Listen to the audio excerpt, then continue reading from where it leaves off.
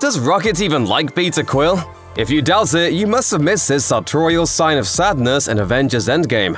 In Guardians of the Galaxy 2, Star-Lord adds a red scarf to his stylish ensemble. Unfortunately, he bites the dust along with most of the Guardians of the Galaxy in Avengers Infinity War.